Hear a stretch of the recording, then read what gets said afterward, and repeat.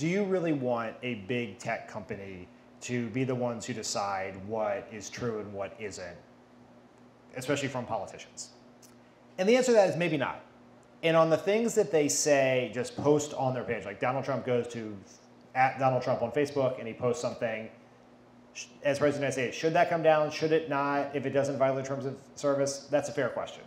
What is different and what the point Mark really alighted over is what he's really talking about is fact-checking ads.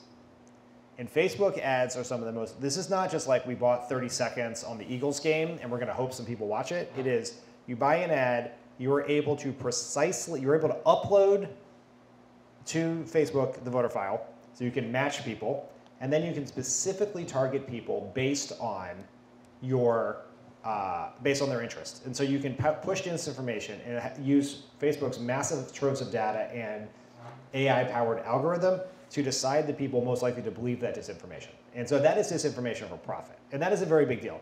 Is that why Donald Trump almost won the election? No, but it is basically just throwing your arms up and allowing the weaponization of disinformation on the world's largest media platform, and I think that's a bad thing.